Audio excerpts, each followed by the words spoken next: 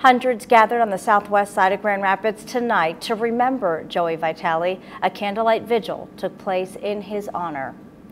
Vitale died from those stabbing injuries after again trying to drive himself to the hospital. His family is well known across West Michigan for several restaurants. 24-Hour News 8's Marvis Herring was there for tonight's vigil, where many shared emotional memories. Marvis. Brian and Marley, good evening. Despite the short notice, this entire parking lot was packed with plenty of people tonight, less than 24 hours after Joey Vitale was killed inside of this pizza shop. And the emotional vigil painted a clear picture of Joey Vitale's infectious personality. Our hearts are heavy.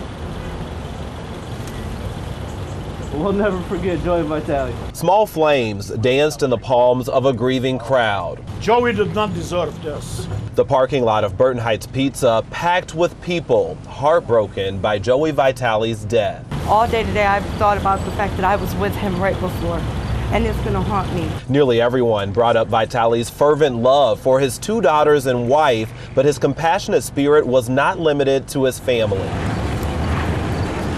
Kyle Kelly's known Vitale since Kelly was 13. His personality, it was contagious.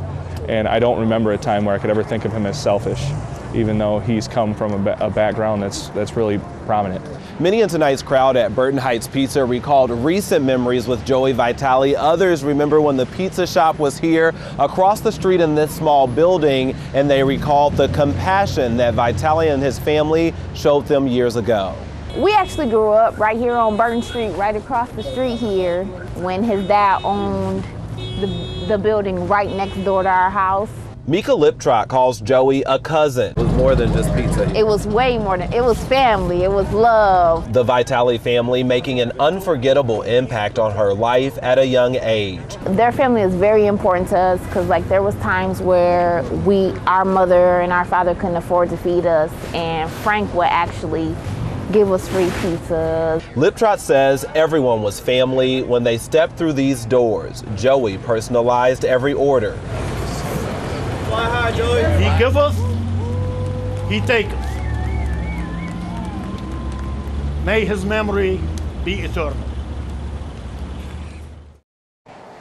Witnesses say that Joey Vitale was trying to break up an escalating situation when he was stabbed last night here. Many people that I spoke with tonight say they're not surprised that he was trying to help and calm things down. And you can see that there are still some candles here at the front door burning in his honor.